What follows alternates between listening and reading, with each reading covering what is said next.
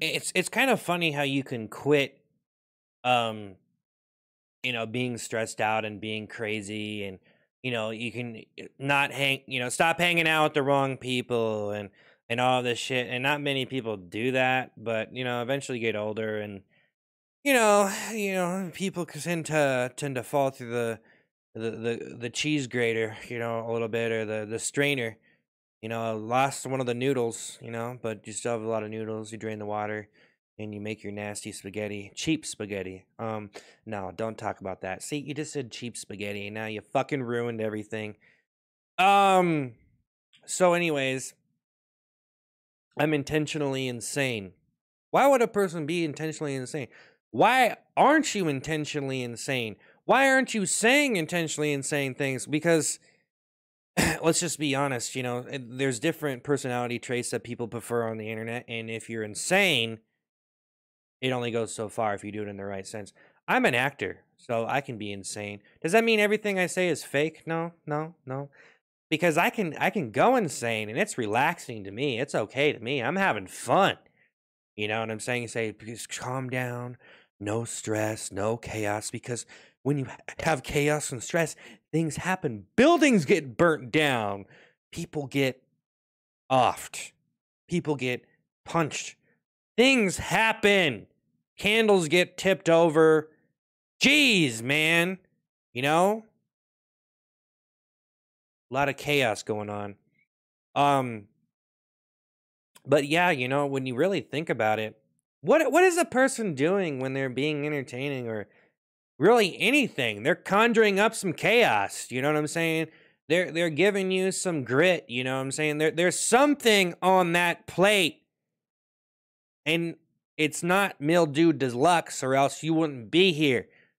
But I guess some people like eating mold right off the loaf and throwing the good bread away. With that being said, maybe just a few. Maybe it's better to be stupid and crazy. Maybe it's better to be the best of a bad situation and stop trying to balance everything, control all the fucking drama, and just face it head on and say, fuck it. But then again, I mean, if you were to do that, I don't know, you might be in the wrong situation.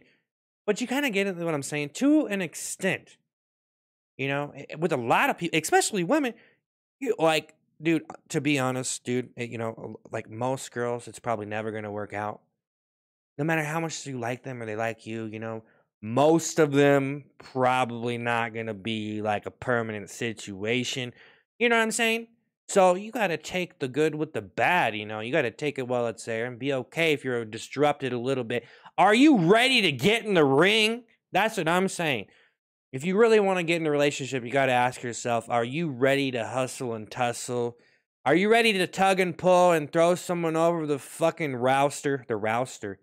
Throw them over the lines, the pulley thingy, the stretchy thing. Wow, those things are weird, right? It's kind of stretchy. They're stretchy. What are those made of? The things in the ring. They're like, wow, that's woo.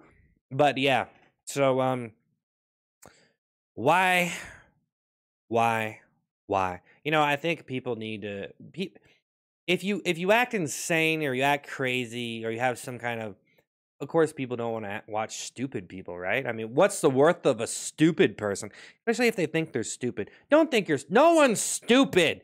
Just because I sit here and act like an asshole and I want to fucking make a fucking million jokes, it becomes dangerous too, because people read those jokes, they're going to apply them to themselves. They're going to think of themselves the way I'm thinking of people, and then they're going to feel fucking hurt. Don't feel hurt. Don't feel like I'm attacking or doing anything to harm anybody, because I'm completely fine here. I'm not a crazy piece of shit, but I do act intentionally insane, and in a lot of different ways, a lot of different flavors, because it makes me feel alive. It makes me feel like an artist, that I can do this thing that maybe isn't even comedy. Maybe I'm just acting fucking crazy. It's not drama. It's not comedy.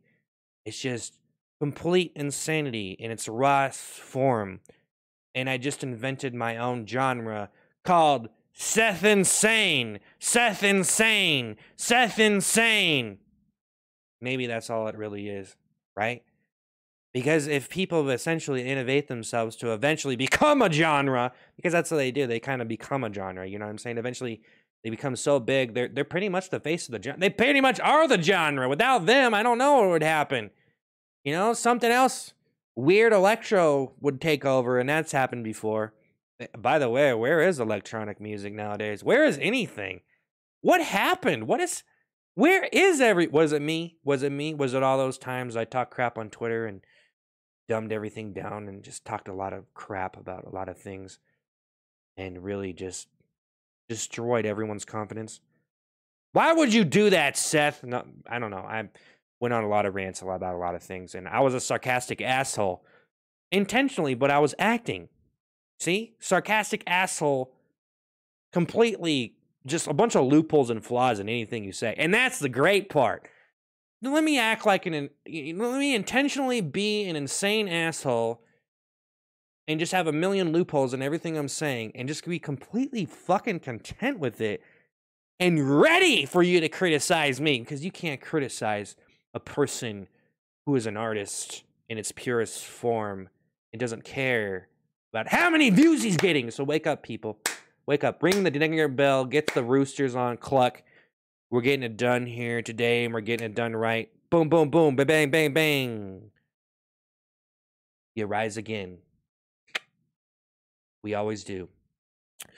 So stay clean. Keep them butt cheeks polished, and ding, ding, ding, ding, ding, ding, ding, ding, ding, ding. Stay with it. Hashtag stay with it. That's good. That's good. That's good.